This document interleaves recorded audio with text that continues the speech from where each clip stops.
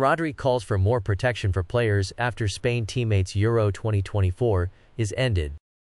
Rodri has called for more protection for players after one of his Spain teammates was ruled out of the rest of the European Championship.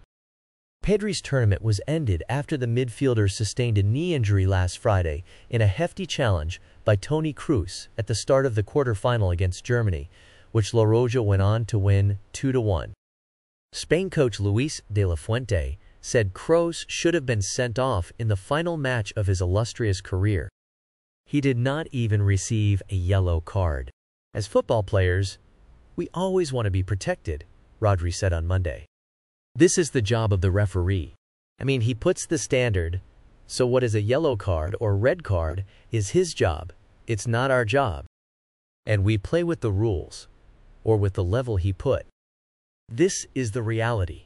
Rodri, considered the best defensive midfielder in the world, is expecting another hard-fought encounter in Tuesday's semi-final against France.